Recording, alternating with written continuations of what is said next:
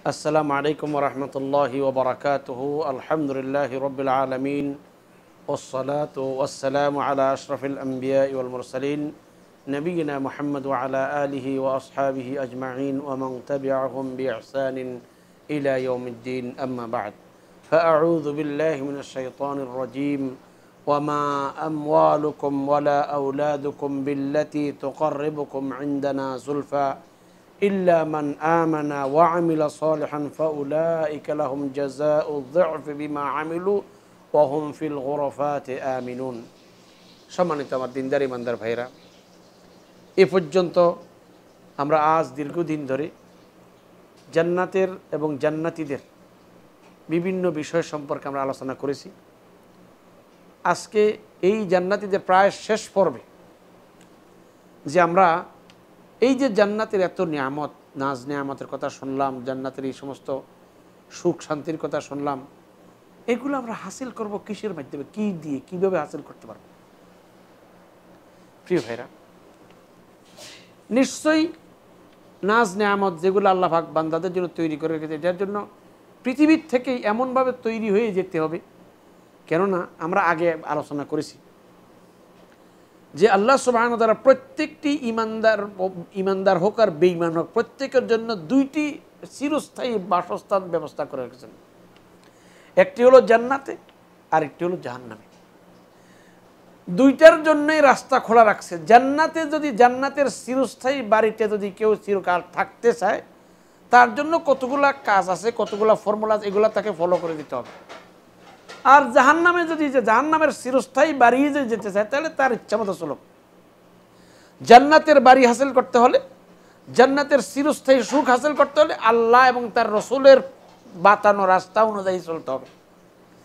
আল্লাহ এবং রসুল আমাদেরকে যা করতে বলেছেন তা আমাকে করতে হবে, যা ছাড়তে বলেন তা ছাড়তে হবে, এবং তিনি যেভাবে ইবাদত করেন সেইভাবেই আমাকে ইবাদত করে সেই চিরস্থায়ী বাড়ির জন্য প্রস্তুতি গ্রহণ করতে হবে।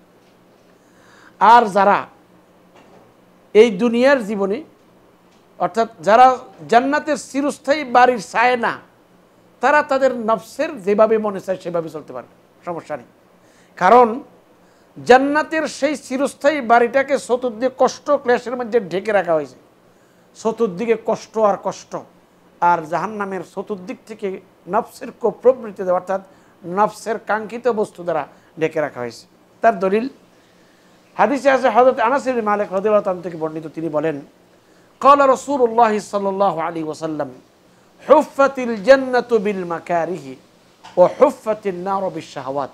অপর হাদিসে আছে, হুজিবাতিন নারু বিশ শাহাওয়াতি ওয়া হুজিবাতিল জান্নাতু বিল মাকারিহ। দুটোটা হাদিসে, প্রথমটা মুসলিম শরীফে, দ্বিতীয়টা বুখারী শরীফের হাদিস। অর্থ কি? রাসূল সাল্লাল্লাহু আলাইহি ওয়াসাল্লাম বলেছেন যে জান্নাত মানুষের অপছন্দনীয় বস্তু দ্বারা ঘিরে রাখা হয়েছে।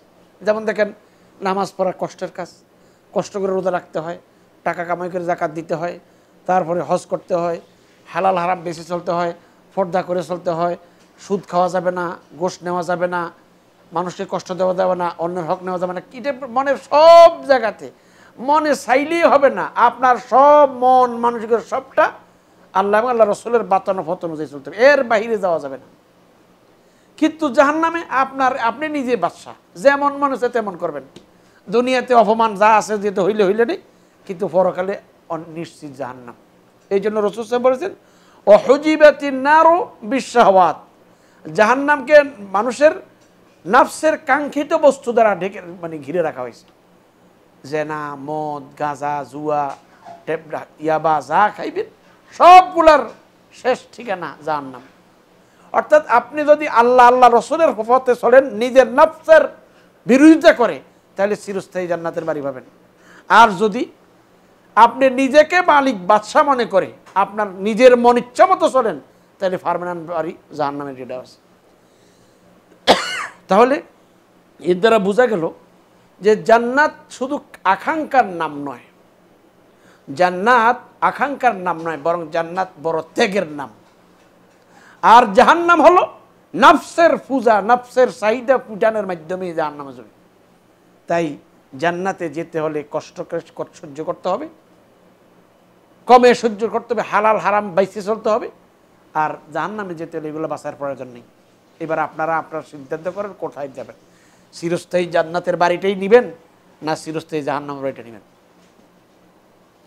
কয়েকদিনের শান্তির জন্য, কয়েকদিনের চাকচিক্যের জন্য, কয়েকদিনের এই মানে মন পাগলার, পাগলের মন, পাগলের সুখ মনে মনে যেটা বলে, এই জন্য কি কিছুদিনের জন্য ক্ষণিকের জন্য এই মাতাল অবস্থায় চলবেন, না কিছুদিন নিজেকে কন্ট্রোল করে আল্লাহ আল্লাহ রাসূলের হুকুমত আছে অনন্তকালের সুখ আপনারা নেবেন, এটা আপনাদের বিবেচনা।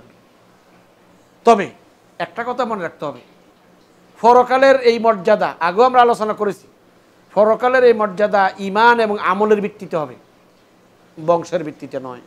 সম্পদ কার বেশি, সম্পদের কারণে নয়, বরং ঈমান আর আমলের ভিত্তিতে হবে।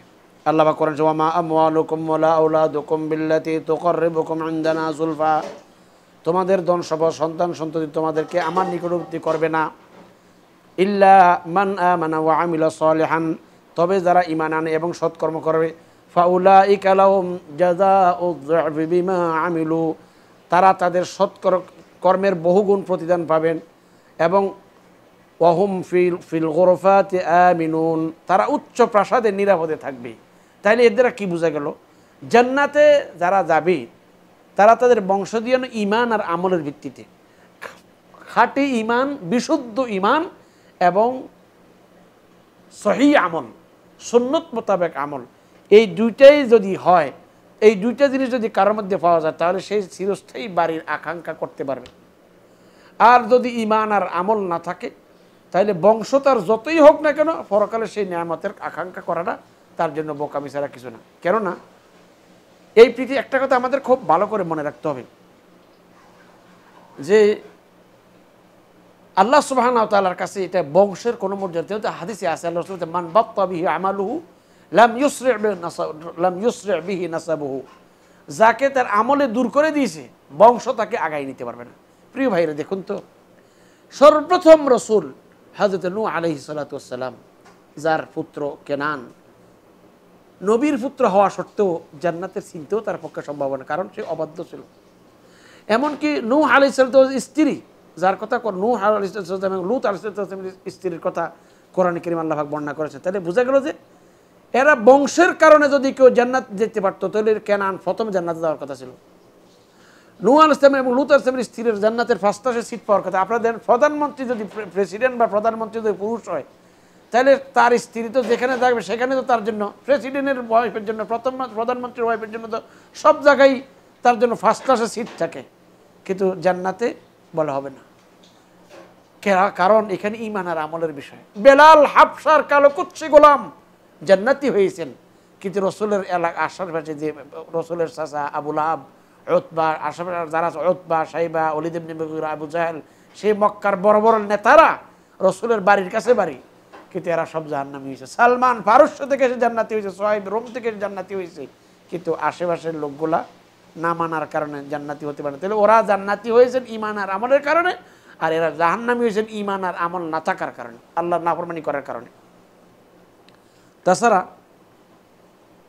আরেকটা জিনিস আমাদের মনে রাখতে হবে যে এই যেটা আমরা বললাম যে বংশের কারণে, বড় মানুষের ছেলে হওয়ার কারণে, বড় মানুষের পিতা হওয়ার কারণে, বড় মানুষের স্ত্রী হওয়ার কারণে পরকালে নাজাত মিলবে না। যদি বড় মানুষের বাবা হইলে নাজাত মিলত, তাহলে ইব্রাহিম আসলামের বাবা আজর নাজাত পেয়ে যেত।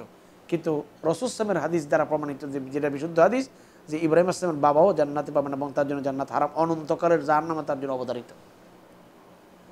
তাহলে বোঝা গেল নবীর স্ত্রী, নবীর বাবা, নবীর ছেলে হইলেও জান্নাত পাবে না যদি নবীর দাওয়াত না মানে। আর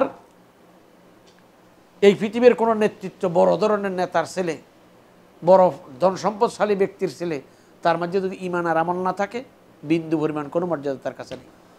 তাই প্রিয় ভাইরা, আমরা সকল ভাইদেরকে বলবো, আসুন আমরা সামনের পর্ব থেকে জান্নাত হাসিলের জন্য যে সকল আমলগুলার প্রয়োজন, সে আমলগুলোর বর্ণনা শুরু করব। সকল ভাইদের কাছে আমার বিশেষভাবে অনুরোধ থাকবে, এই প্রোগ্রামগুলো আপনারা যারা এখানে তো দেখলেন এবং বন্ধুবান্ধবদের কাছে আমরা ইনশাল্লাহ ফেসবুকে এবং ইউটিউবে আমরা ছাড়বো, সব ভাইদের কাছে আমি আকুল আবেদন করব, আপনি নিজে শোনেন, অন্য ভাইদেরকেও শোনার মতো একটা সুযোগ করে দেন, যাতে করে তারাও যেন উৎসাহিত হয়ে জান্নাতের জন্য কাজ করতে পারে, দুনিয়ার মানে ধোকায় পড়ে যেন সব হারাই না ফেলে। আল্লাহ আমাদের সকলকে কবুল করুক। আসসালামু আলাইকুম ওয়া রাহমাতুল্লাহি ওয়া বারাকাতুহু।